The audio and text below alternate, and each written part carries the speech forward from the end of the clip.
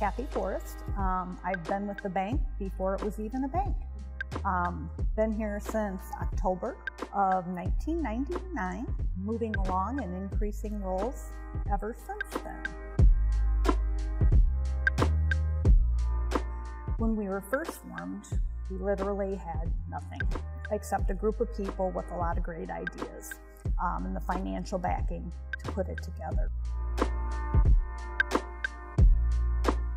The first thing we had to do was find a place to operate out of, so we did lease the top of the old Corven's building on 2nd Street. So there was a branch in formation in the upper level and a beauty shop down below. So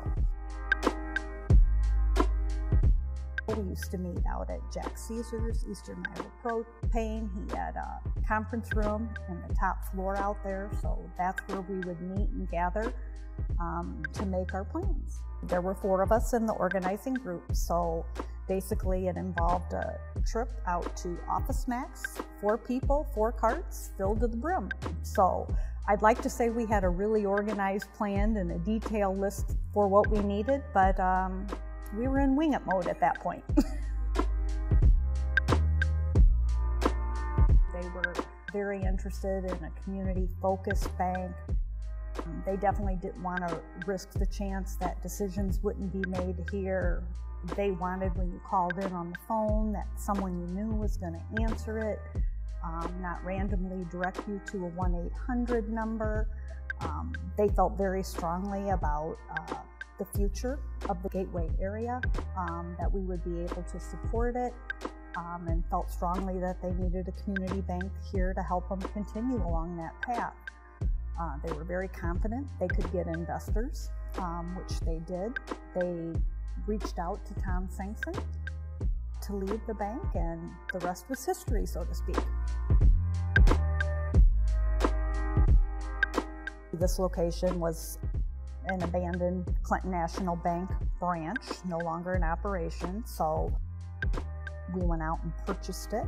They had no problem in selling it and turning it over. So it was definitely bank operational ready, but it needed quite a few updates to operate as a main bank. We had to mostly restore the lower levels so we could have some operations area in there where typically that wouldn't be something you would find at a branch. But we were lucky it had the drive up, the safe, you know, everything we needed in that regard. We opened in March of 2000, and by the end of the year, we were $30 million in assets. So we had about $24 million in deposits and $22 million in loans.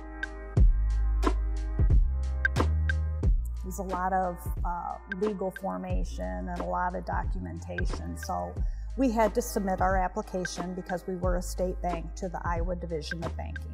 So that was the first phase of the operation. So we submitted that application in October, and I believe we were approved in February of 2000. After that was done, we also had to apply to the FDIC to be granted FDIC insurance. So you can't use the title bank until you have that FDIC insurance.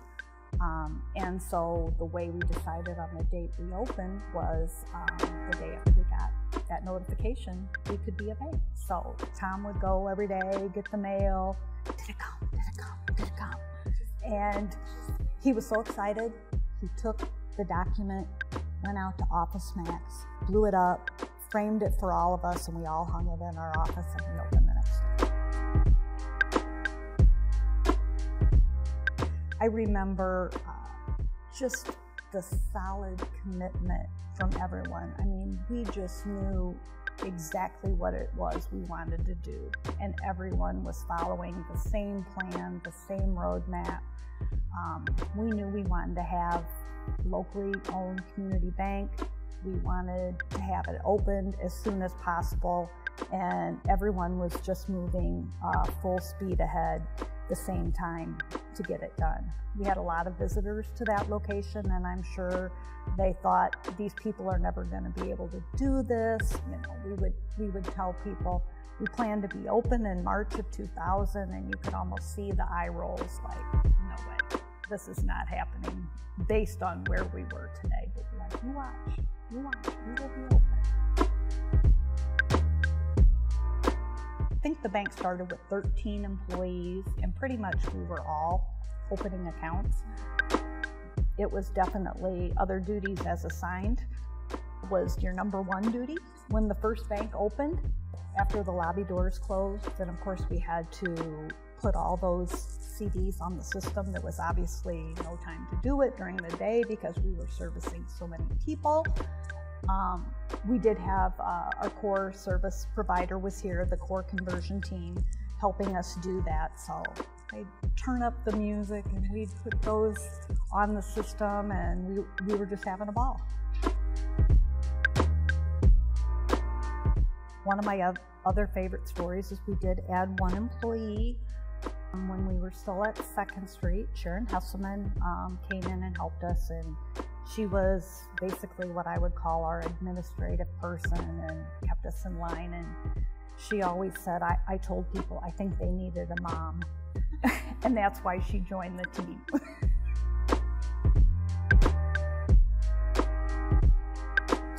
Teresa Schaefer was her name. We have a picture of Barb, of course, greeting her, sitting and talking to her. I would consider that the first customer outside of our insiders. You know, obviously our first customer was Tom Kelly, who was our first chairman. Our second customer was Tom Sengson, who was our first president. But as far as an outside customer goes, it was Teresa Schaefer.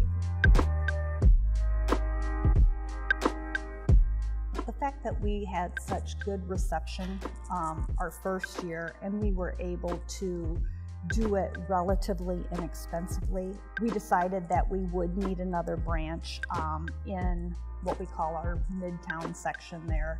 We purchased a mobile unit. We thought we could do that reasonably to kind of test the market for advancement. So we did that in 2001. So it was very early on in the process. We wanted to expand into the Comanche community, and that came along in 2004. Customer service has been the focus of our bank and continues to be.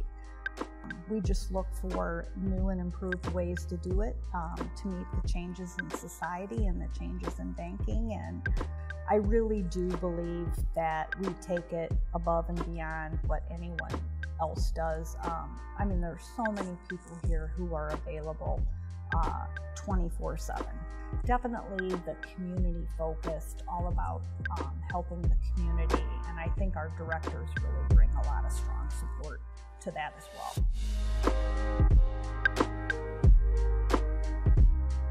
I'd say it's really all about communication and knowing your place as part of a team and working together as a team.